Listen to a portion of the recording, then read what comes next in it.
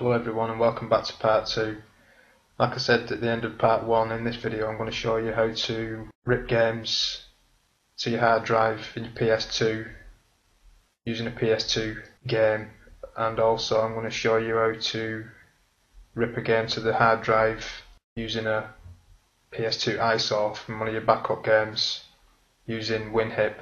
And for this portion of the video you're going to need a network adapter and a 3.5-inch IDE hard drive.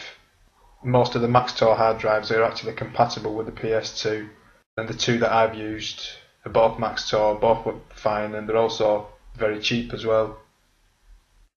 I don't know if there's a limit on gigage. This particular one in the picture is, I think it's 80 gigabytes, and the one that I'm going to be using when I install games using WinHip is a 40 gigabyte hard drive. Right, now we'll move over to the PS2 and I'll show you how to rip a game to the hard drive with the PS2 game placed into the disk tray and then installed directly onto the hard drive. Before we head over to the PlayStation, I'll just quickly show you how to install the hard drive using the network adapter. It's a straightforward process, but there is one point that I really want to make, and that's where you'll be seeing me point my finger there. That's the jumper, and it needs to be placed in the, as you can see there, the diagram, in the master position, or else the PlayStation won't recognise the hard drive. But once you've done that, everything will be perfect. Now you can see the network adapter.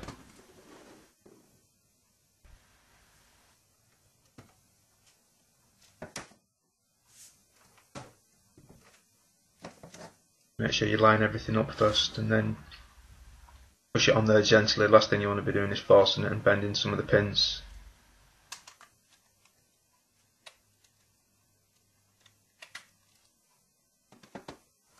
Place it back into the slot. Line up the connector to the PS2.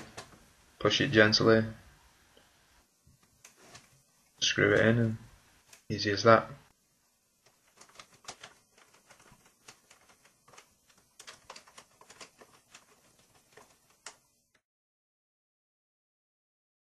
Right, so you see Half-Life, and I'll be placing it into the disk tray, but don't close it, as obviously it'll just end up loading the game. I'll slowly make my way to the chair and sit my ass down.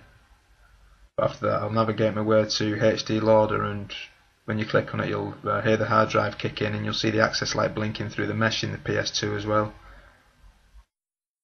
Because it's a brand new hard drive, well, a newly formatted hard drive that's not in the PS2 format, you'll be prompted to format it in HD Loader. Once you hit continue, it takes a matter of seconds. And once that's done, close up the disk tray and then hit right on the directional keypad, go to install, and then you'll be asked to name the game.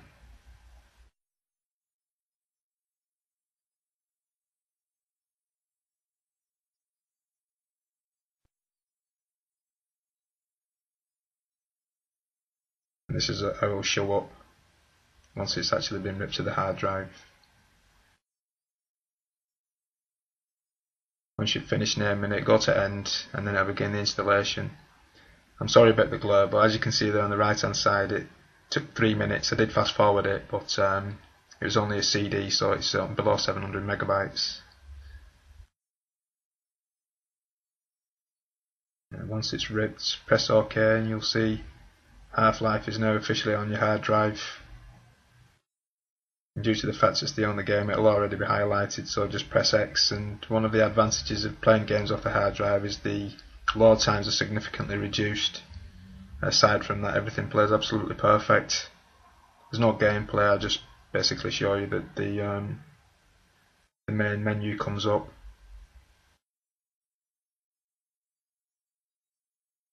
There you go. Now we'll move on to the next portion of the video. Right, I've now installed Half-Life onto the hard drive using the PS2. I'll now show you how to install this Red Faction ISO onto your hard drive using your laptop. or your PC.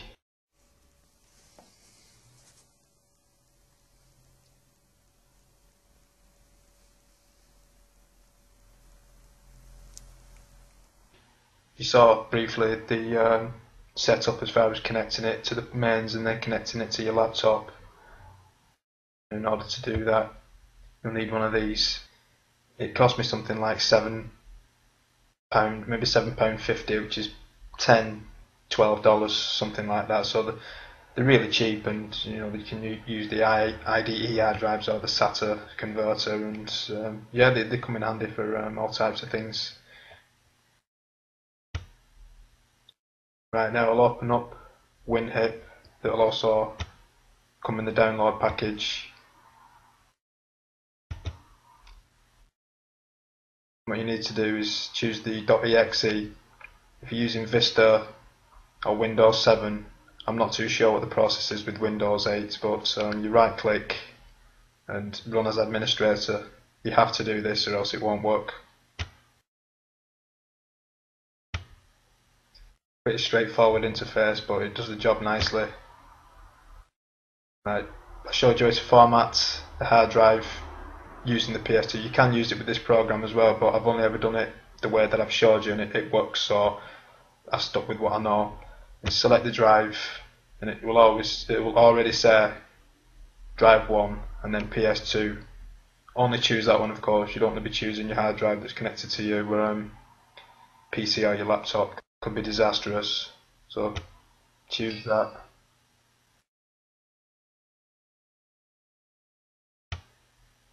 Can't remember if you did that the first time I did it, but everything seems to be okay. There's the Half-Life, in this case CD, that we installed, and I'll show you how you do Red Faction, which is a DVD, so you got both types there. You just add image file, add image. It'll go to the location that you want to choose.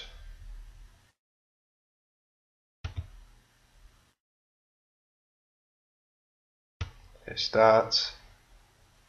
DVD will already be highlighted, and if it's a CD should already be highlighted. There are various modes that you can change, but I've only ever chosen mode 1, and every single game that I've tried has worked perfectly, so I always stick with mode 1. Okay, and it starts, and the process is very rapid as well.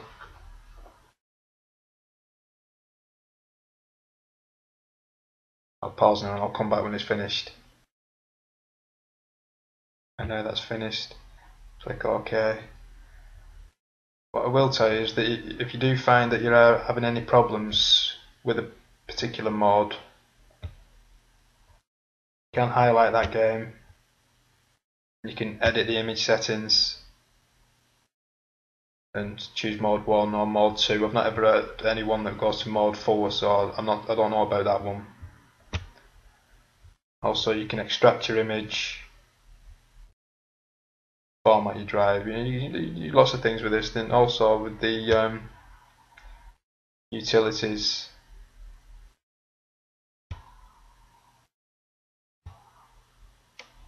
if you find that your drive's been fragmented, you can repair it in the utility section. Just click repair. Obviously there's no problems with this one because it was recently formatted, but that's also another function of WinHip as well. Right, last thing I'll say is, before I move over to the PlayStation and show you Red Faction in action, make sure that when you're disconnecting your hard drive, go through the standard procedures you would do with a memory stick or any other thing that's connected via USB, and eject it, and it's safe to do so. It saves you corrupting your data on your hard drive. Right, now we'll move over to the PlayStation 2. Right, this is the last time we'll be at the PS2, so I'll just prove to you that Red Faction is now officially on the hard drive. This is also a good example of where the load times are improved. I haven't speeded it up at all, I just pressed X, and as you'll see yourself, this is how quick it is.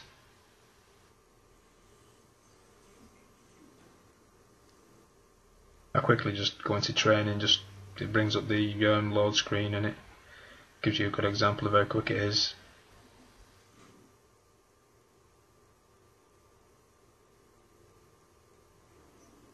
Okay, Parker, this is the training phase of your Red Faction probationary period. If you survive, you'll be ready to help lead the minor. Right, now that's done, I'll show you how to put RPL onto your list of choices that you can see there by moving it from our memory stick onto our memory card. This was in our FMCB folder, as you saw from the beginning it's in the download package, but in this case go to Mass, which is our memory stick, open the RPL folder, highlight RPN, press R1, hit circle to copy, and triangle to go back, and then we want to go to MC0, go to the boot folder,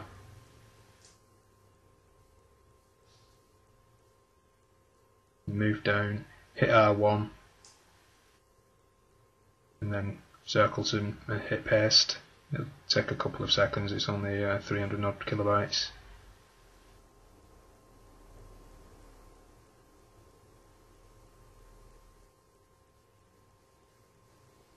And that's RPL now on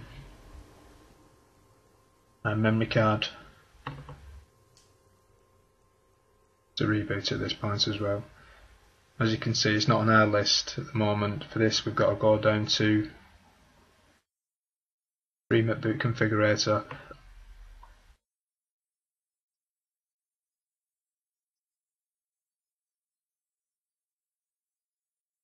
and go down to configure OSD system, it's on-screen display system options, circle, and go to the configure item, and then hit the D-pad to the right until you find an empty slot. In this case it's number 7 for me. Hit circle and you'll name it. Let's call it OP Loader, but OPL as an acronym stands for Open Pt-2 Loader.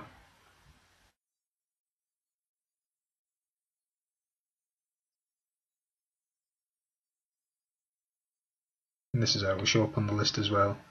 Right, now choose the path, circle, now it's on your memory card, highlight MC0, back to the boot folder, and choose the RPN PS2 LD.elf, and hit return, it'll be return again, and then save CNF, I'll save the configuration, in this case again to MC0 sorry, which is the memory card slot 1.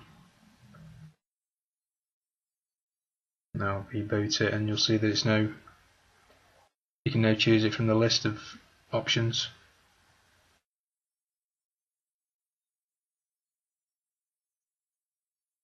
And at this point I'll also open it up, so I'll quickly show you how to configure RPL for the first time. It's straightforward, but I'll tell you how to do it just in case. Right, you'll stay on settings, hit X, and this is how it'll look by default. So in this case we want to go to the hard drive. You can have it as manual or auto. I just always choose manual.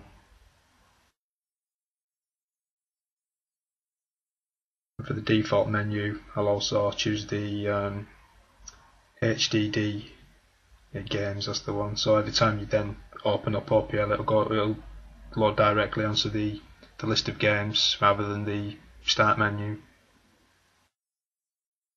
Right, save the settings, hit circle, and then hit circle again and it will switch through to the hard drive games menu. Press X, and as like you saw on HD Loader, you'll just see the same list of games that were already on there.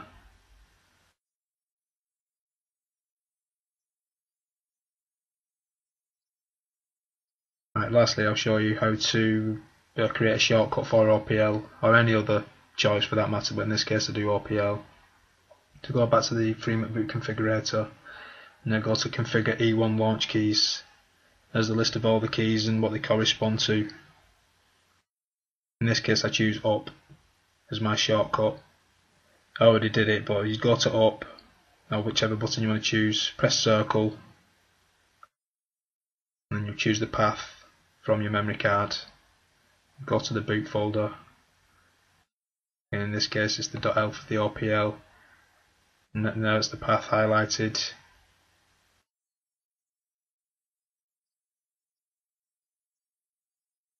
Return. Again, save the configuration to MC0, and now when I reboot I'll be pushing up on the D-pad. Because that's the shortcut now for OPL, it'll just directly load into OPL rather than the free Mcboot main menu.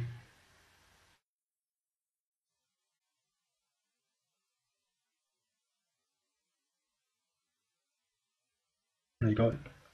Come straight up instead of the settings page, it goes directly into the menu.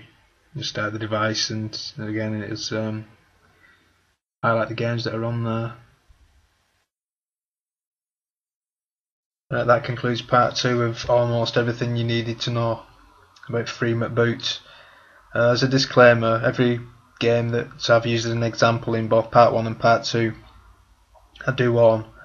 I don't condone piracy. The only reason I use free Mcboot is so I can preserve my games and also preserve my laser, which in turn means that I'll prolong the life of my PS2, which is important to me because I'm a games collector for many systems, but predominantly the PS2. So thanks for watching, and if you made it to the end of both part 1 and part 2, well done, and thanks for watching, and hopefully I'll have some more videos for you soon. Take care, bye. Massive on the radio, back wire.